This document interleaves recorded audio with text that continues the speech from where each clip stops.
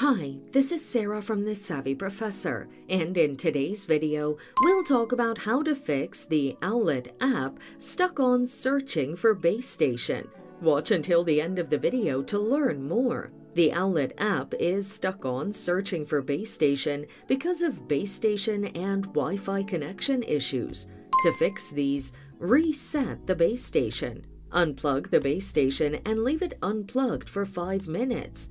Plug your base station back in, then press the rectangle and circle buttons until you hear a chirp to turn off the Wi-Fi. Close the app and relaunch the app and select the Accounts tab. Tap Add Device and register your base station. Doing so overrides the previous connection.